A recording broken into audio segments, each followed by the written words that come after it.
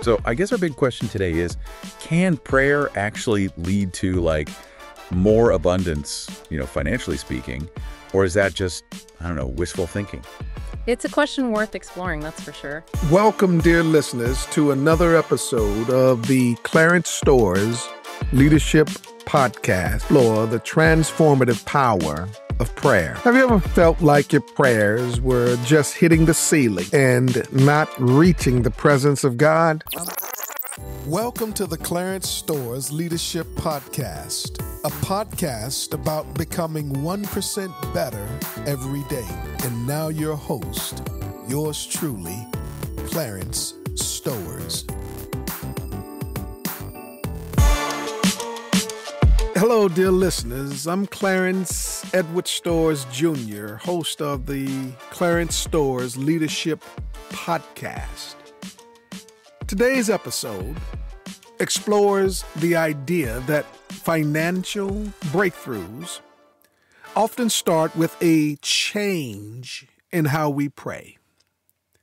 Today's hosts will guide you, the listener, to understand that while practical steps like budgeting are important, bold prayer can be the most powerful tool for overcoming financial challenges. Our hosts emphasize that God desires to provide abundantly and that He often exceeds our expectations when we fully trust Him. They will discuss common fears that can hold us back from praying boldly for financial breakthroughs, such as fear of asking for too much or doubting God's willingness to answer. As a listener, you will be encouraged to identify and overcome these fears, recognizing that bold prayers are a demonstration of faith and trust in God's power. This episode will also address the importance of aligning faith with action. Our hosts will skillfully outline practical steps for financial stewardship, such as creating a budget, seeking financial advice, and practicing generosity.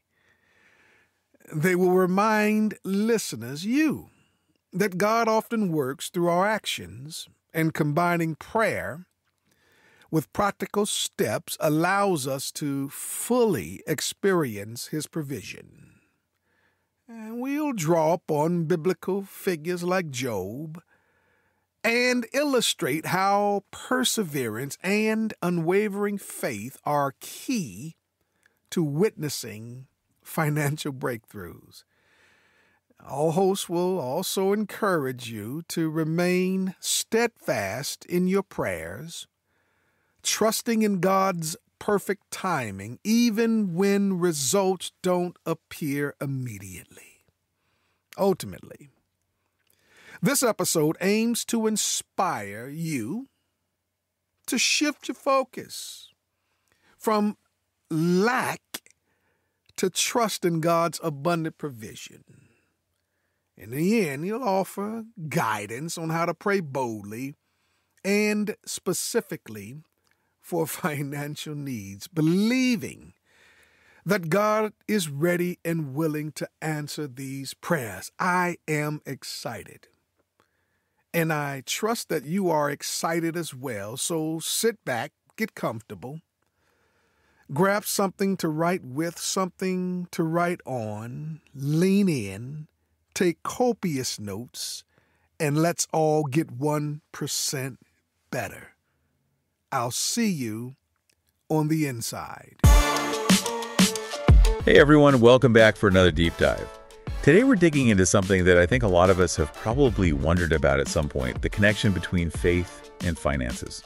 Yeah, definitely. It's one of those topics that tends to spark a lot of questions. It really does. So we've got two interesting sources lined up.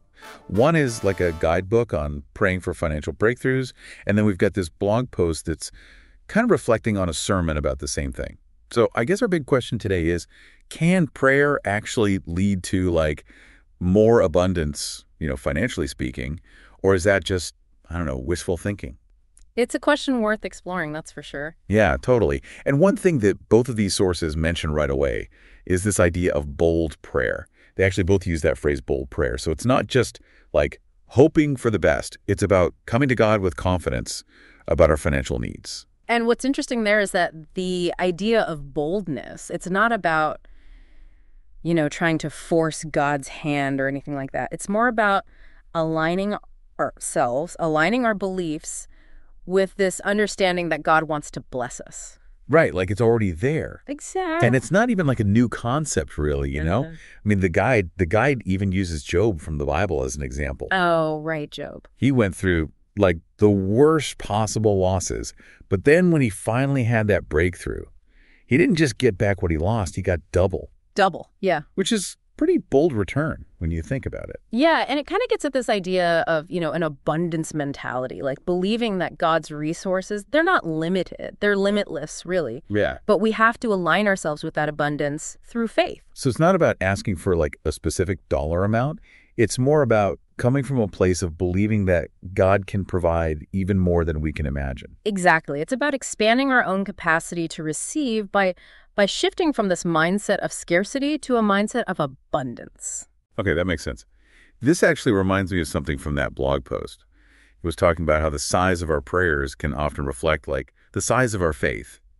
So does that mean like if I'm praying for help with a small bill, is my faith somehow smaller than someone who's praying for $1 million business deal or something? That's a great question. And it really highlights a misconception I think a lot of people have. It's not about the scale of the request necessarily. It's more about the limits that we place on God's power. If we truly believe that God can do anything, like part the Red Sea, move mountains, then why do we hesitate to bring those seemingly impossible requests to him, even in the area of finances? I guess because deep down, maybe we don't really believe it's possible. Maybe we have these hidden doubts that we haven't really confronted. Because boldness in prayer, it requires us to face those fears, acknowledge those doubts, and then move forward in faith anyway. And, that brings us to something else that both of these sources talk about, which is the fear and the doubt that can come up when we're praying specifically about money. It's almost like, I don't know, it can feel kind of taboo sometimes, can it? Oh, totally. Like we're being too materialistic or something. Right, exactly. Like we should be focusing on like higher things. Yeah. I've definitely felt that before. Like, who am I to be asking for financial help when there are, bigger problems in the world? Right, and it's a valid feeling for sure. But I think what both of these sources do is they acknowledge that our finances, they are part of our lives, right? Like our ability to provide for ourselves and our families, to give to things that we care about. It all kind of comes back to our financial well-being in some way. So how do we get over that hump, that hesitation to actually bring those needs to God? Well, both of them actually mention that verse from James 4:2. You do not have, it says, because you do not ask. Oh, that's a good one. Yeah. Because maybe sometimes we're standing in our own way. Exactly. Sometimes it's not like God withholding, it's us not even asking or not asking with that boldness that we were talking about earlier. Right. Okay, so let's say like we're praying boldly, we're believing in God's abundance, we're facing our fears, all that. Does that mean we just like sit back and wait for a miracle? That's where it gets really interesting, I think, because both sources are very clear that prayer, it's not a magic solution. Like, it doesn't mean we don't take action. Right. It's not about like not doing anything. Really. Exactly. It's not about replacing action. It's about fueling it, I guess, giving it direction. Yeah, I like that. Oh, because great. it's easy to fall into that trap of thinking, okay, I prayed about it, so now it's just going to magically work out. Ugh. But both of these sources, they also talk about like practical steps we can take, like, creating a budget, maybe talking to a financial advisor. Yeah, all those things that, might seem obvious, but sometimes we avoid them because they take effort. And that's where I think this idea of like faith and action working together comes in. It's like saying, God, I trust you to provide, and I'm also going to do my part to be wise with what you've given me. It's like that partnership. That's what you're saying. Exactly, yeah. And you know what else I thought was interesting? As far as action goes, one thing they both mention is generosity. Oh, wow. which, when you think about it, it seems kind of counterintuitive, right? Like Right. you're trying to improve your own financial situation. Exactly. But they both talk about this paradox, you Yeah. know?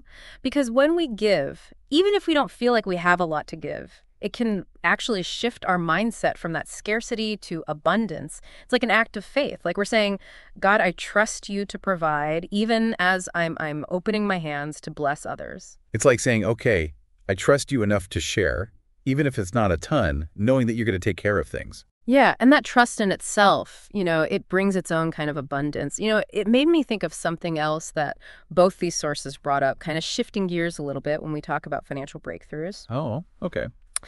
They both mentioned Frederick Douglass Mhm. and how he prayed so fervently for freedom from slavery. And yeah, eventually his freedom led to financial stability, but like his initial prayer wasn't about money, About something way bigger. Exactly. It was about liberation from like a system that was holding him back on every level. So his breakthrough, it wasn't just financial, it was like this profound freedom. And I think that's such a good point for us to remember, because sometimes I know I get caught up in like the number in my bank account, and you forget that there are all these other kinds of abundance that we can be praying for too. Absolutely. Peace of mind, stronger relationships, growing spiritually, like those are all part of living an abundant life too, right? Totally, totally.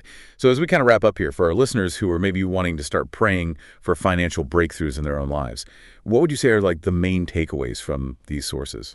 Well, I think the biggest thing is it's not about like begging God or anything like that. It's about coming to him boldly, being specific about what we need, and having that unwavering faith that he wants to bless us abundantly. And even if that blessing doesn't look like, winning the lottery or whatever, it could be something that we never expected, right? Exactly. It could be a new job that just like falls into your lap. It could be this creative solution to a debt problem, or even just honestly the peace of mind to make it through a tough financial season. Just recognizing those blessings when they show up, however they show up. Yes, 100%. And trusting the timing. Yeah.